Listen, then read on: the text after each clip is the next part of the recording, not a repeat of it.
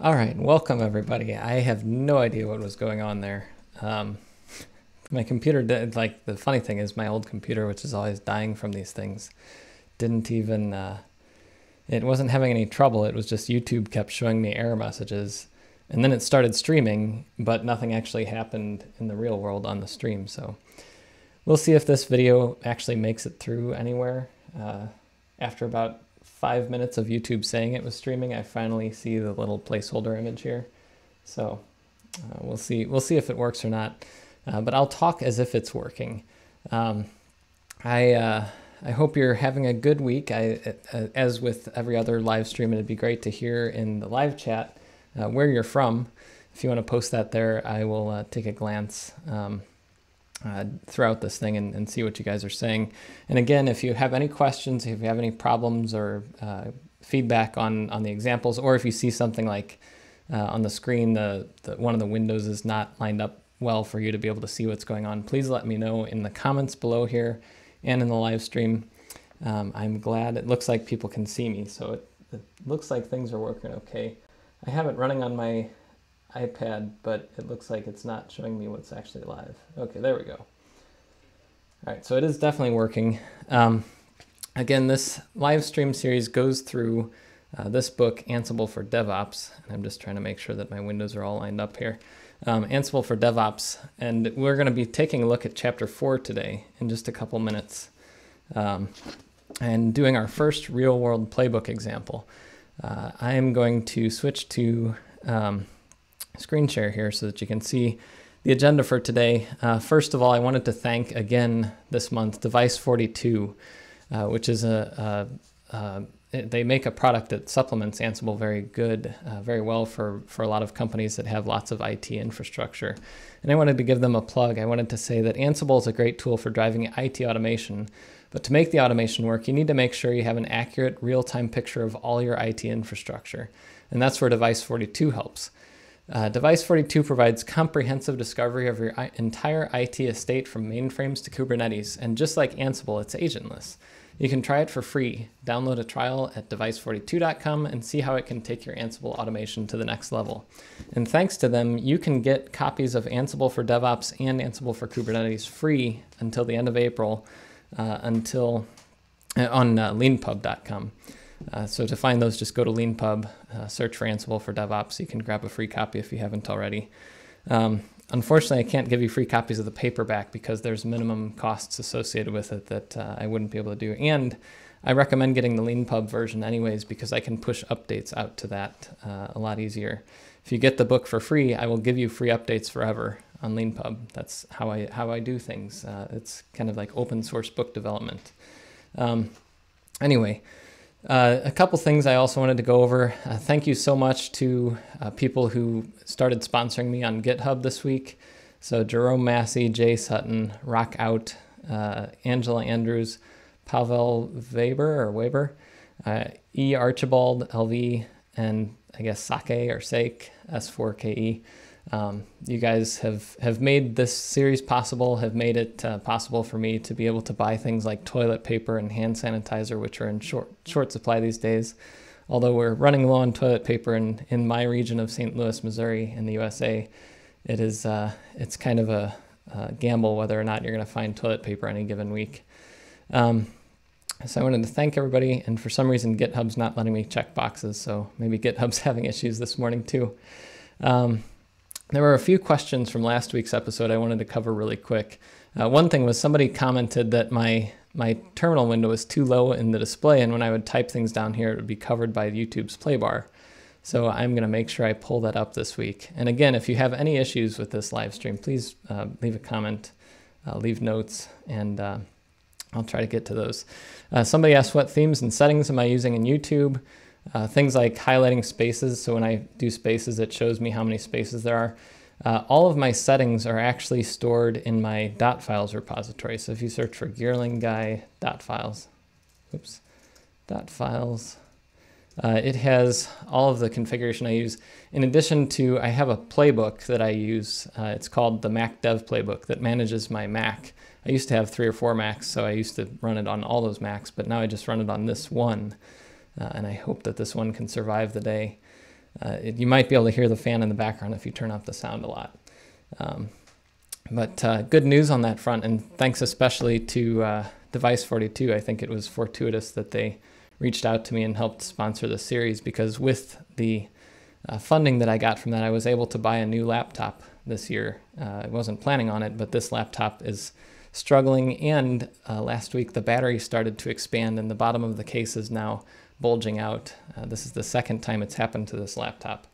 So my advice is don't get a 2016 MacBook Pro, even if you get a really good price on it. Apparently the batteries just have really bad issues.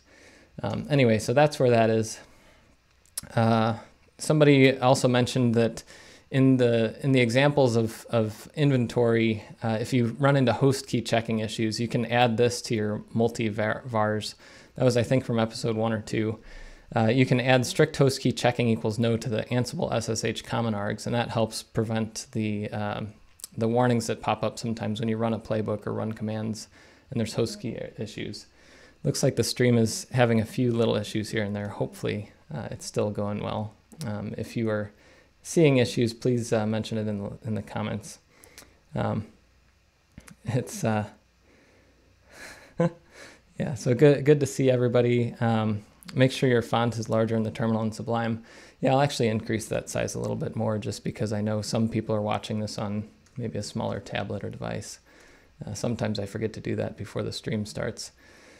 Another thing was somebody mentioned in one of the earlier videos that their basic troubleshooting for all computing, but especially Linux or Windows servers, is they always ask, is it actually plugged in? Is it turned on? Is it DNS or is it NTP? And that reminded me of the wonderful haiku. It's not DNS. There's no way it's DNS. It was DNS. I think that's funny. That was from a Reddit user, SS Broski, on a sysadmin post. It was a year or two ago. I don't remember when that was, but I was just reminded of that because probably 2 or 3 times per month I find some issue that the DNS wasn't resolving, and so something failed. It's amazing how much we rely on that nowadays. So thanks for posting those comments. Please feel free to comment below. Also, if you like this series, please subscribe to the channel. Subscribe link is right below me. And hit like on the video if the video is helpful to you. One last thing before we dive into the example in chapter 4 is inspired by, I think it's Robert, I have his link down here, Robert de Bach, who is from the Netherlands, which is where my family comes from. He created a really nice content repository for all his Ansible content. So I decided to do that for my content as well, because I realized a lot of people don't even realize what kind of stuff I maintain. You can see some of it in Ansible Galaxy, or you can browse on GitHub, but that's not that helpful. So I have a listing here of all of the different Ansible content I maintain, including operators for Kubernetes, container images that are built with Ansible that are on Docker Hub, and roles and collections, all that kind of stuff. And I also add a little note about whether or not it's actively being maintained, because a lot of people sometimes ask, the book is actively maintained and my YouTube channel is actively maintained, but sometimes a project is either older or I don't use it for anything and don't really feel like I can put in the time and effort to make it well maintained.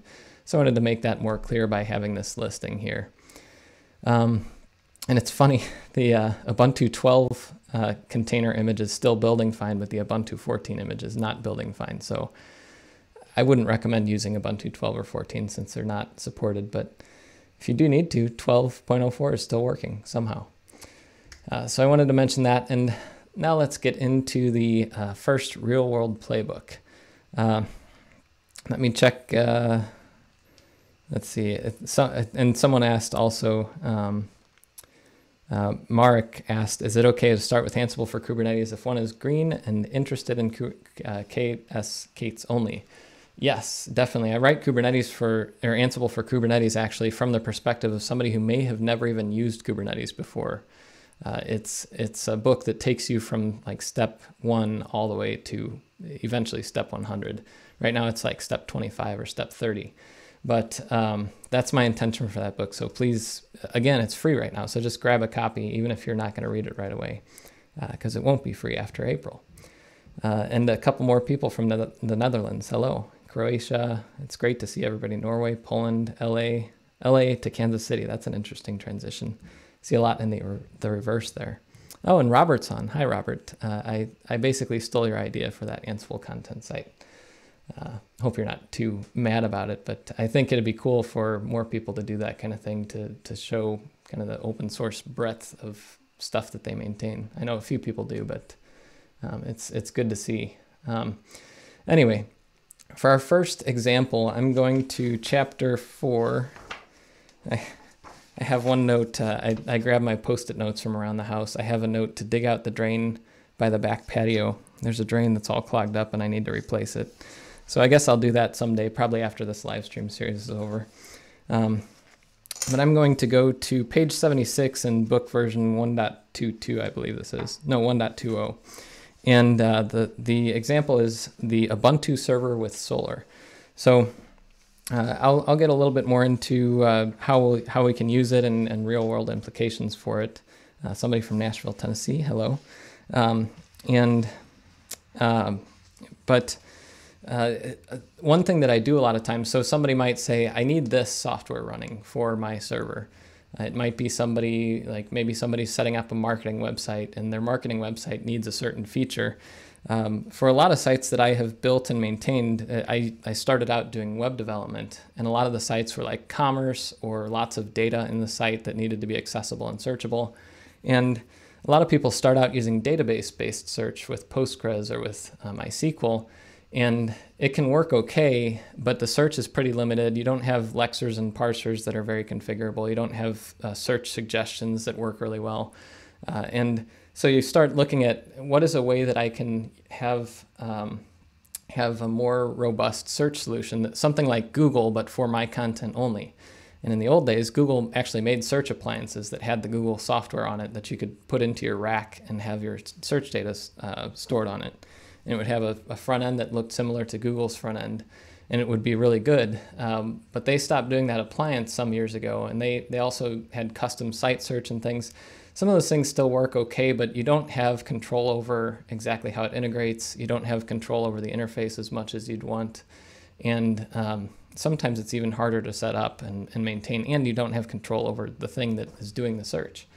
So a lot of people that use Drupal and WordPress and Adobe Experience Manager and Magento and any kind of self-hosted system that manages content or commerce products and things like that. A lot of these systems integrate with search products, search software like Apache Solr and Elasticsearch and some other search engines too. But Apache Solr was really the first thing that built on top of Apache Lucene for search services and had a pretty good API. A lot of it is XML based, which is less in style, I guess, but more modern versions have made it more accessible, and there's libraries for Solr integration with almost every programming language. So since that's something that I've had to do a lot, I wanted to automate that. And a lot of the tutorials and things you find online have to do with Ubuntu servers. So we're going to use an Ubuntu server in this case, but you could install it in a very similar way on CentOS or on Fedora or Debian or whatever server operating system that you want to use. So I created an Amazon EC2 instance in my Amazon account called Ansible Ubuntu 16.04 test. And I added a couple security group rules to it. One is to allow me to SSH into the server so I can control it with Ansible. And another one is to allow me to access the server on port 8983, because that is going to be Solr's port that it can run on. I could configure a different port, but that's default, and I like using the defaults unless I don't have to, or unless I can't. So I took the server's public IP address and I put it into an inventory file. And the default Ubuntu image on Amazon Web Services has a user configured called Ubuntu. So I set Ansible user equals Ubuntu. And I put it into this Solr group up here. And this again is a basic inventory file that Ansible can use to, you can tell Ansible about your servers using these inventory files. And this one is in the INI syntax. It's INI style. Later on, we'll get into dynamic inventory and other inventory styles like YAML and things like that. But for now, this is how we're telling Ansible about the server. I'm going to create a playbook, And in this case, I'm going to create a playbook and a variables file because I have a few variables that I'm going to set for this Solr setup so that I can change versions and upgrade and things like that later on. So I'm going to say touch main.yaml. One quick note on the playbook name, you could call it anything you want. Often I call the main playbook for a particular server or project main.yaml. Some people call it site.yaml. Sometimes you see playbook.yaml or solr.yaml. It doesn't really matter, but it's nice to be consistent. So I always call it main.yaml. And I'm also going to create a variables file called vars.yaml. And hopefully you can see everything in my terminal in Sublime Text okay. If you can't, let me know. So in the playbook, I'm going to say hosts Solr, because that's the group that I created in inventory. And I'm going to say become true, because when I'm going to install Solr, I'm actually going to need to be the root user for most things. And I mentioned earlier, sometimes you could put become at the play level, and everything that you do is going to use the root user. And when you're managing servers, you can do anything as the root user. So if you're going to do most things as a root user, it's okay to do this. Sometimes you want to do it in the inverse and not be root for everything and only become for tasks that have to become. There's a whole philosophical debate. You could go either way with that in terms of security, but we'll leave that for future episodes. There's an episode that will talk about security later. And then I'm going to add this vars file under the key vars files, vars.yaml. And this key lets you define one or more variables files that Ansible will load in before the playbook starts running. But before we start installing Solr, it's good to know how to. So I'm going to search for Apache, let's see, Apache Solr install. And we'll see what the official documentation tells us to do. There's a lot of other articles for it, but we'll look at the reference guide here. I know that the current version of Apache Solr is 8.x, but the 7.x install instructions are pretty much the same. So it looks like I need to download a release from here. So I'm going to go there in another window and get there soon. It tells me that I need to have the properly sized server. In this case, I'm on the free tier in Amazon. I don't recommend using a slow free tier server for Solr. The more memory it has, the better, and the faster disk it has, the better. Because indexing content can be a heavyweight operation unless you have a really small data set. So one way that you can do this is just download the tarball and then expand it and then run it. But for production, you'd want to do it a little bit differently. You'd want to make sure that it's run as a service in systemd and all that. So there's a section in here, prod, taking Solr to production. There's a section in here that tells you how to do things in production. And the download includes an installer that installs a Solr service that is running with systemd on the server that would allow me to start and stop it and enable it at boot and have options that are passed into Solr when it starts up for memory and all those kind of things. So I'm going to go ahead and do it this way. And the first thing that I need to do is download Solr. So in the vars, I'm going to set up a couple variables for how to set the Solr version and the Solr, the hash for the download so that I can compare the hash when I download the package or download the tarball and make sure that it's the one that I expect. So Solr 8.5.0 is the latest version. I'm going to grab a download link from here. So this link actually gets me to a mirrors page. So on the mirrors page, I'm going to grab a download link saying that Berkeley has the best mirror site for me. So I'm going to copy that link. And I'm going to save that for later. And I'm going to create a few variables. So I want to download this to a temporary location because I want to expand it and install it somewhere else. So I'm going to say download dir. For a lot of projects, I just download things to temp. But you can have this set up a little differently. Solr dir. This is where I want Solr to be installed. I want it to be in the opt directory. Solr. Solr version, that's going to be 8.5.0. And a note on this, you can quote this, you don't have to quote it either way. The only thing that could matter for is if you're trying to compare version strings and things, it can be different if you quote it versus don't quote it. Just something to keep in mind later on in your Ansible journey. Solr checksum would be the SHA what is it, SHA-512 is what Solr stores here. If I go over here, the SHA-512, and that's going to let me make sure that when I download this file, I'm going to compare this with what is downloaded to make sure that I'm actually downloading the right file. And that's to protect me if one of these mirrors is compromised and somebody uploads a malicious tarball and it doesn't match the checksum, then Ansible will fail if I confirm that the checksum is correct. So that's the variables that I'm going to need for this playbook.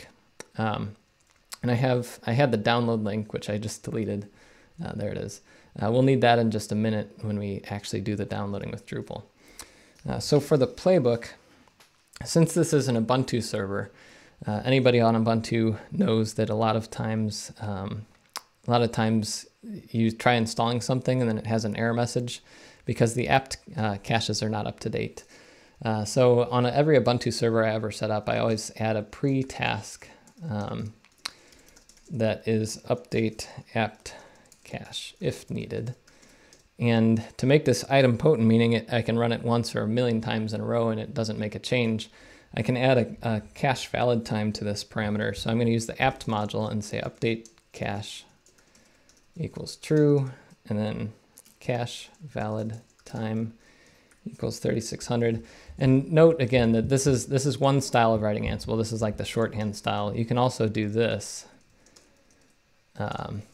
This is the structured style using YAML primitives. The only reason I do this sometimes in demonstrations is just to make sure that you can see everything.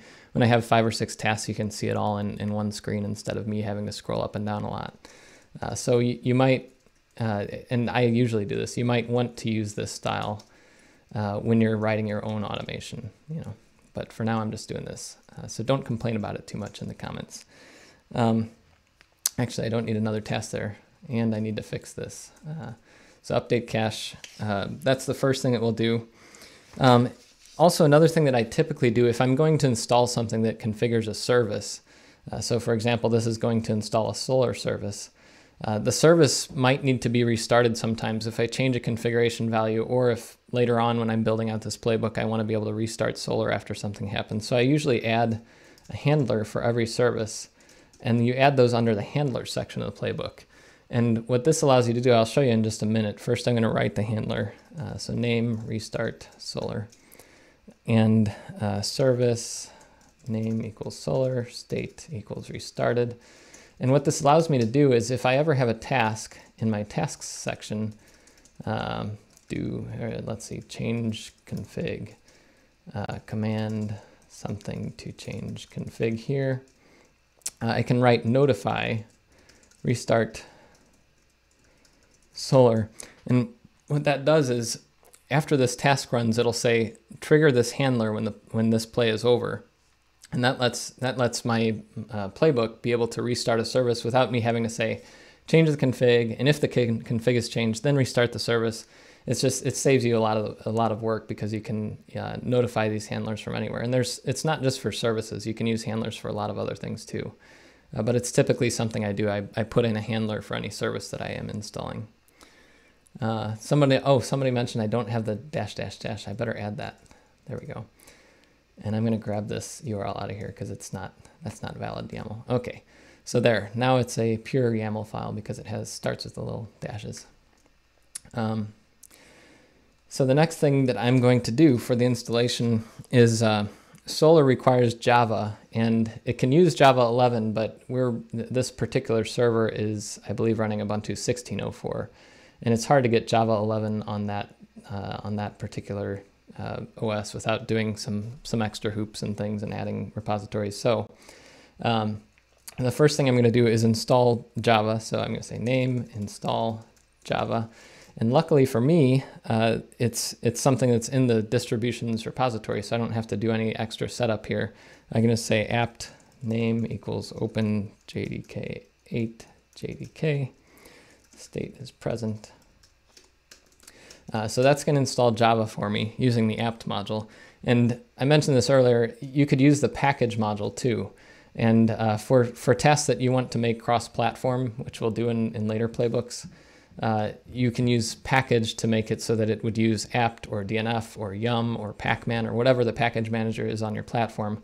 However, this particular package name wouldn't work correctly on CentOS, for example. So I'm just going to explicitly use the apt module to make it clear this is intended for apt-based systems, Debian and Ubuntu and derivatives.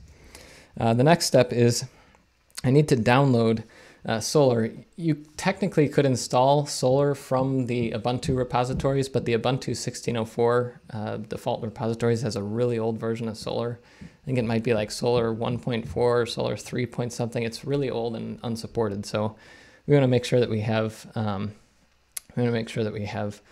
Solr 8, and that's going to require us to do the installation instructions that are in here, taking Solr to production. So the first thing I'm going to do is download Solr. Download Solr. And I'm going to use Ansible's get URL module. And get URL has a lot of different options. Ansible get URL.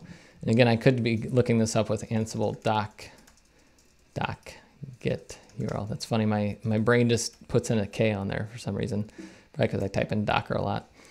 You can do it this way too, but I like the formatting on the web for it.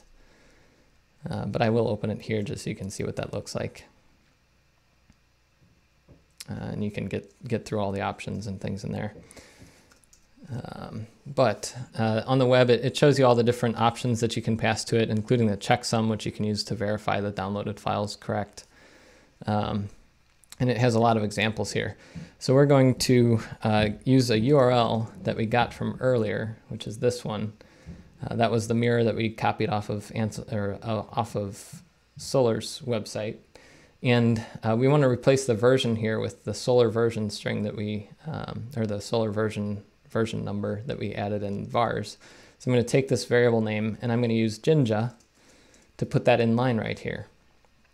When I use Jinja in line with any string in YAML, technically if it's not at the end or the beginning of the line, it would work fine. But if I were to do this like that and this whole thing were Jinja, you can see that the syntax highlighting goes a little berserk. So whenever I use Jinja in a string in any Ansible, in any YAML, I always quote the entire string. So I add quotes around the whole thing. And that could be single or double quotes, it doesn't matter. But I always quote when I use Jinja inline. And this is the double, what is it, double handlebars or mustache or whatever, is the way to indicate that you're using a variable. So I'm going to grab this variable and also use it here because it needs to be there. So we're going to use that as the URL to get. Ansible's going to get that URL. And then I'm going to say the destination will be, and I'm going to use quotes because I'm going to do another Jinja variable here. The destination will be the download dir, which is temp. That was defined in vars.yaml right here. We're going to download it to there / Solr version.tgz. And the reason I'm specifying the full path to the file, including .tgz and everything here, is you can pass a destination of a directory, but if you don't pass the full file name that it's going to download, Ansible will report a change every time it runs this if that file doesn't already exist. So that's one way you can help with idempotence when you're downloading files. And then I'm going to give a checksum for Ansible to check against, and that's going to be Solr checksum, which we defined already over in vars.yaml. And this is Ansible's shorthand for checksums. You can put the type of checksum before the actual checksum with a colon separating the two, and you can see that in the examples here. And it's documented up in here under checksum right here. So we have those things, and I believe that's it for the downloading. I mentioned the directory, and I mentioned the checksum. It's important for security to make sure that you're downloading files that you believe to be legitimate. And I'll take a look really quick on some notes here. So Wasam asks, why did I do the update apt cache in pre-tasks and not tasks? It's more my style of playbook that I write. So I like to have pre-tasks as like setup stuff that doesn't really influence, like this doesn't matter for Solr. This is just something that has to happen on all Ubuntu servers and Debian servers. So I usually like to throw that into pre-tasks. And then post-tasks would be clean up stuff that doesn't affect, like if it doesn't have to do with Solr, like if I needed to notify somebody, I would do that in the post-task or something. But you could put this into tasks if you wanted. It's more a style thing. My style is to have pre-tasks do things that need to be done before everything else. And the order of this, we can get into it more in detail later, but basically Ansible will do pre-tasks and then roles, which we haven't talked about yet, then tasks, then post-tasks when it's running through all of the things that it does. So there was one good question. Oliver Davies says he types Docker Composer a lot as a PHP developer. I often write Composer instead of Compose, yeah. And you're talking about single and double quotes too. It's funny, in YAML, there's no real preference. It doesn't really matter. And YAML linters won't really complain if you do single or double quotes. In some other languages, it can actually make a difference. So some people prefer double quotes or single quotes for different things because of string interpolation. For Jinja and for YAML, I haven't seen a performance difference, and I did some testing at one point because I'm like that. And I didn't see any significant percentage difference when doing like millions of indentations using the single or double quotes. So it's really up to your own style. I often use double quotes just because that's what I do, but no linter that I've seen cares either way. Let's see. So I talked about the checksum. I'm also marking up my book here with my notes just to make sure I cover the important things. I might even, maybe at the end of the series, I'll sign the book and give it away or find some way to do something fun. If you have any ideas on what I could do with this book afterwards, let me know. Let's see. You'd have to spray it down with some Lysol or something though, to make sure you're not getting coronavirus if I have it. Let's see. The next thing that we're going to do though is we downloaded the tarball, and the next thing we're going to do is use the unarchive module. So I'm going to say expand Solr and use unarchive, which is another built-in module in Ansible that unarchives archives. It's pretty self-explanatory. And I'm going to give it a source, which is the same as this. This is the source of the unarchive will be the destination for the download. Destination will be the download dir. And then remote source is true. And this means that, so I'll tell you what that means in just a second. It's hard to type and think at the same time. And creates, I will tell you about that as well. So for unarchive, by default, what it will do is if you give it a source, it'll take a file on your local system or on your whatever host is running Ansible, and it will copy it up to the server and then unarchive it on the server. If you have a file on the server already that you want to unarchive, you have to say remote source is true. That means do it all on the remote. We're not copying an archive up and expanding it. Also, I'm going to add the creates option here. Some modules have creates as one of the parameters you can pass straight to it. Other modules like command and shell, you can actually add creates in part of the command, or you can pass it as an argument separately, and I'll show some of those options in the future as well. But creates is a way that you can control idempotence, because the unarchive module might not know whether or not an archive is expanded because it doesn't know what's inside the archive, and if it tried to track that, it wouldn't do that great. And it would have to store its state somewhere.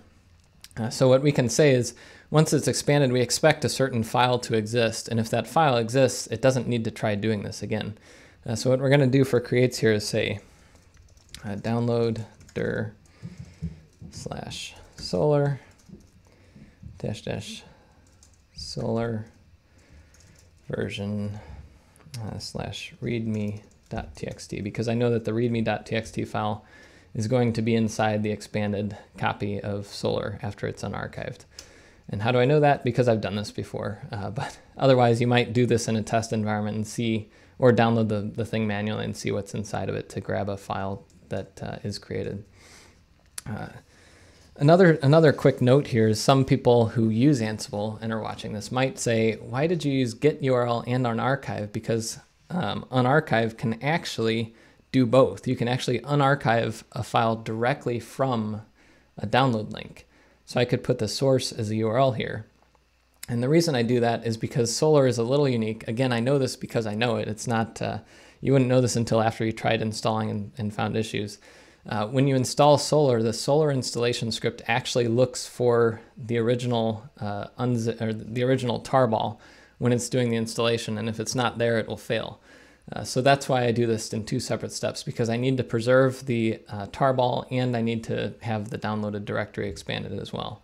But that is something to keep in mind is when you're doing something like this, it's often easier just to use unarchive and download a URL directly instead of downloading something, then expanding it. Just something to know. And the last thing is, as mentioned in the Solr installation instructions here, there is an install Solr service script, and we want to run that.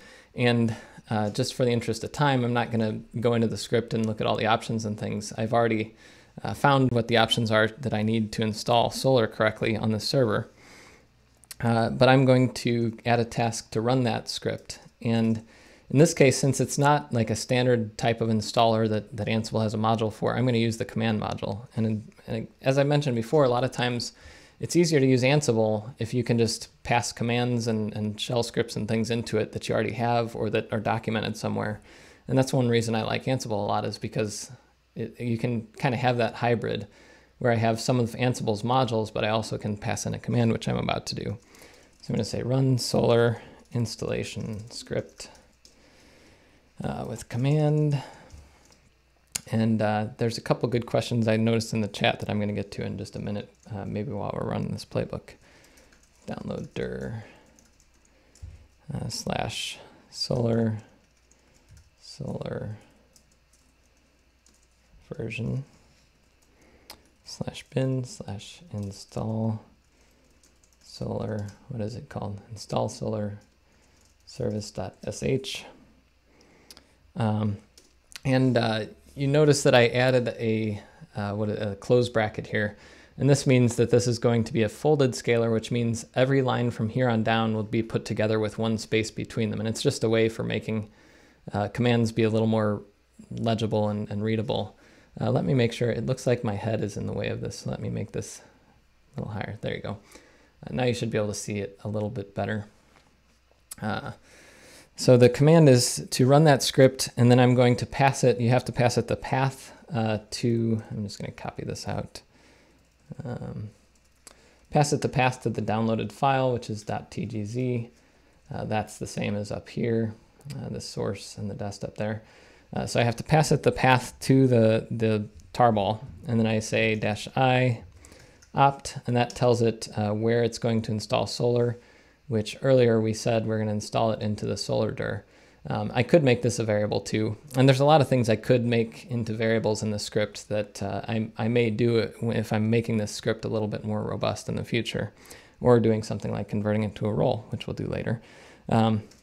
I'm going to pass it the data directory, which is var Solr, and I'm going to pass it the user that I want it to create, which is Solr, and the S is Solr. I don't remember what S is for. Let's see what that is really quick. -S, is that in here? It doesn't have, oh, service name. So we want the service name to be Solr. That can be customizable if you want to have maybe multiple versions of Solr running at the same time, that kind of thing. -P is the port that it's going to run on. 8983 is the standard.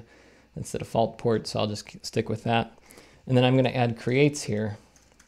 And like I mentioned up here, creates is a way to ensure idempotence. That way it won't run and rerun this command if it sees that Solr is already installed. So when it installs Solr, it's going to put it into Solr dir /bin /Solr, and that won't exist until after the installation is over. So that's the installation, and the installation script for this actually starts the service, but I also want to make sure that the service is started and enabled on boot up. So I'm going to add another explicit command here that says ensure Solr is started and enabled at boot. Service name is Solr, state is started, if I can spell, enabled is yes. And again, people might be cringing at seeing this Ansible shorthand. You can always write it this way too, but again, I'm doing this for the purposes of easier visibility of the entire script. This is the playbook, and going over the whole thing beforehand, it makes sure the apt cache is updated. I add a handler, which I'm not using in this particular playbook yet, but I probably would use it at some point if I do things like allow you to change configuration, like how much memory is available to the JVM or the port that Solr's running on. Then it's going to install Java, which is a dependency of Solr, and then it downloads and expands the Solr archive, and then it runs Solr's installation script, and then it makes sure it's running. So I believe that this playbook is all good. One thing that you can always do to check if your playbook syntax is okay is say Ansible playbook main.yaml, syntax check. I often do that in CI and CD for a project just to make sure that, I'm going to pass the inventory too, just to make sure that the syntax is always correct. Like if you add something wrong here, like test, then I believe that this will fail because that's not valid YAML. So it's a quick way to make sure that your YAML is at least valid. So I'm going to be able to run this playbook. I believe I already accepted the host key for this. If not, remember earlier in the webcast, I mentioned that you can add the SSH options to accept the host key. And I'm going to run this, and while it's running, I'll take a look at chat and we'll see what's going on. So I'm going to say Ansible playbook main.yaml and let it run. And let's see if it can connect to the server. Someone earlier in chat mentioned, why am I not using the Vagrant VM locally for this? And I think someone already answered that person. The problem there is my computer was absolutely dying last week. And that was not even doing too much of downloading and installing stuff. So I decided to do these examples for now on AWS VMs on EC2, where I might use something else in the future, we'll see. Just because it was a little easier on my laptop and it would make it not die all the time. The good news, as I mentioned earlier, I'm getting a new laptop, so we'll see if that helps me be able to do this stuff without OBS crushing my computer. And I wanted to mention, some people have asked how I do these live streams and how I have it set up, my camera and the lighting and all that kind of stuff.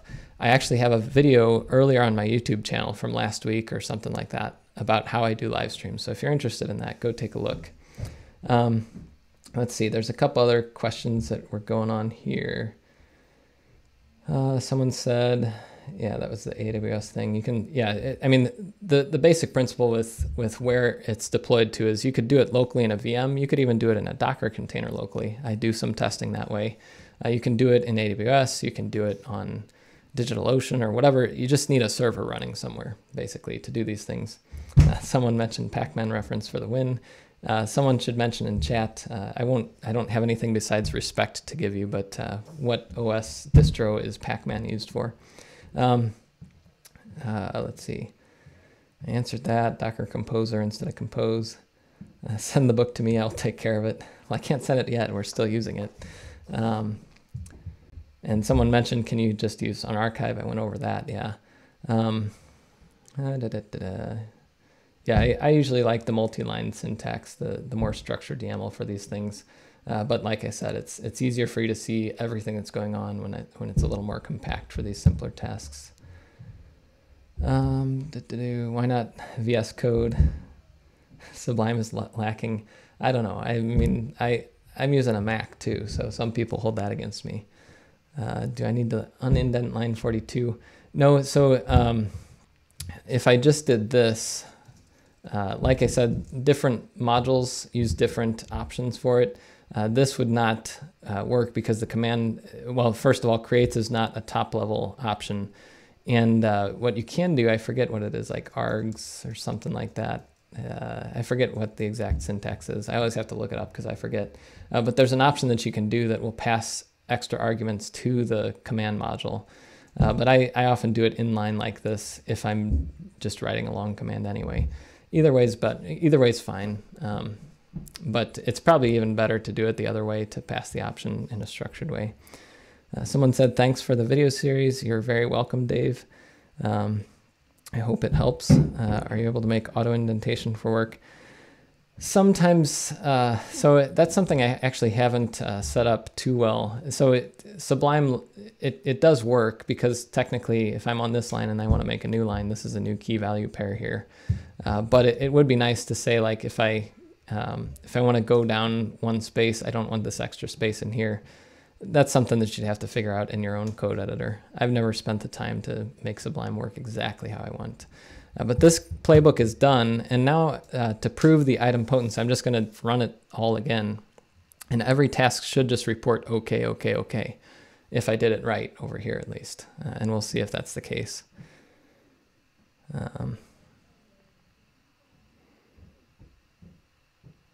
So far so good. And expand Solr is going to be skipped because I used the creates option on it. And run Solr, it's funny, I thought that would report skipped since it sees that Solr's there, but it just reports okay. I guess that's how command works when it sees the file is already created. So now the cool thing is I can go to the server. You might be thinking maybe you could too, since it's a public IP.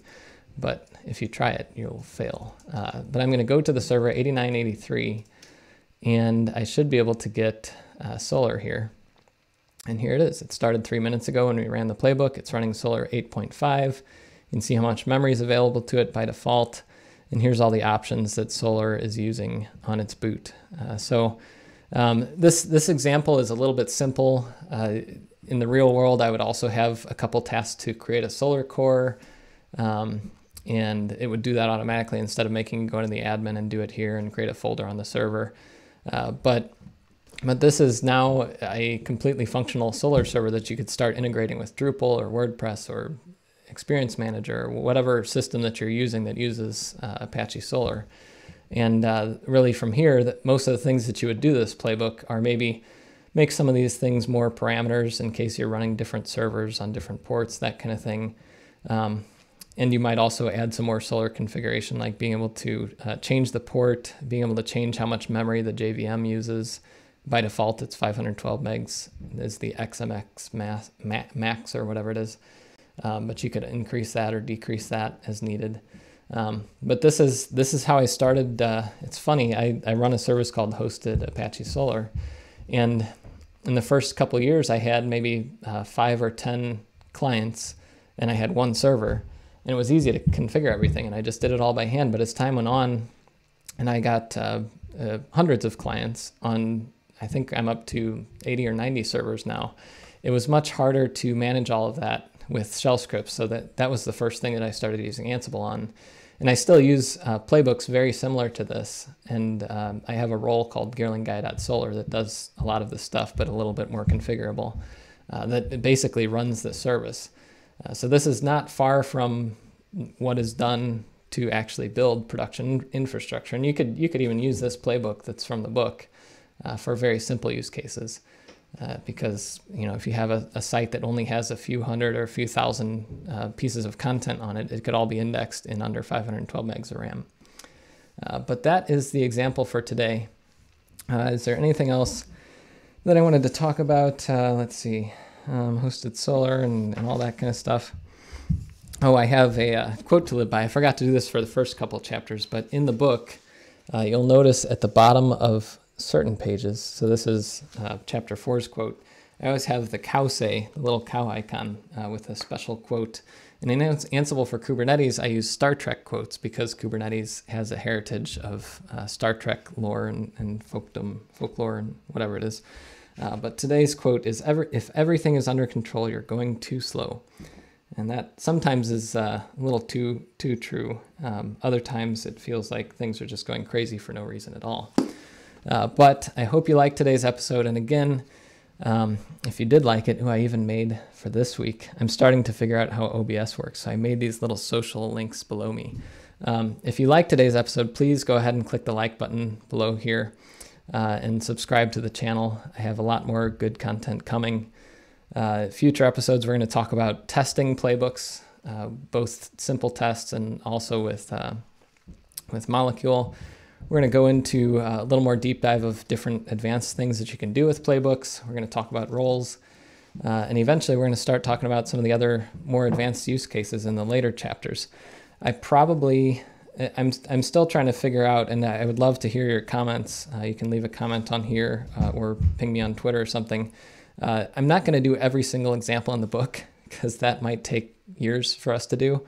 But I would like to pick a couple of the best examples maybe from each chapter and go through them.